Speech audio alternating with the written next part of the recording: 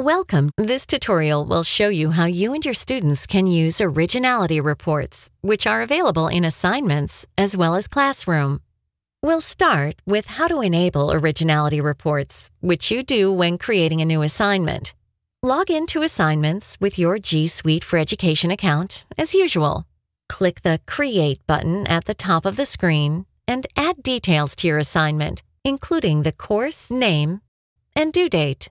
When you've filled out all of the needed information, click Run Originality Reports at the bottom of the form.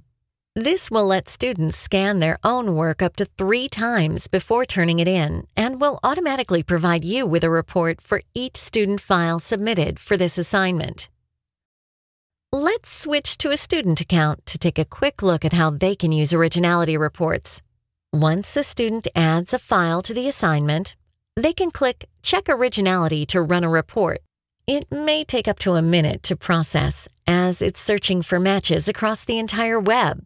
If the report found web matches, the student can then open the report to explore further. They can then edit the assignment to make any needed revisions or add citations. Once finished, the student then submits the assignment for grading. Now, we'll take a look at how the instructor can use Originality Reports. When you open a submission, you'll see the file name listed in the right panel.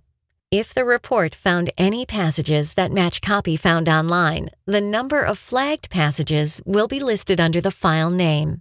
Click on the notification to see the report. The flagged passages in the document are highlighted in gray. You can view the flagged passages as a number or as a percentage. This is the default number view. Click the pie icon to switch to the percentage view.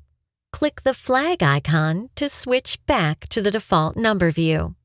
To examine flagged passages, click the highlighted text to display the student's passage right above the web match in the right column. Click the link under the web match to go directly to the online source for further exploration. Please note that Originality Reports only surface matches between student copy and existing web content. It's up to you to determine if intentional plagiarism has occurred. We hope you found this tutorial helpful.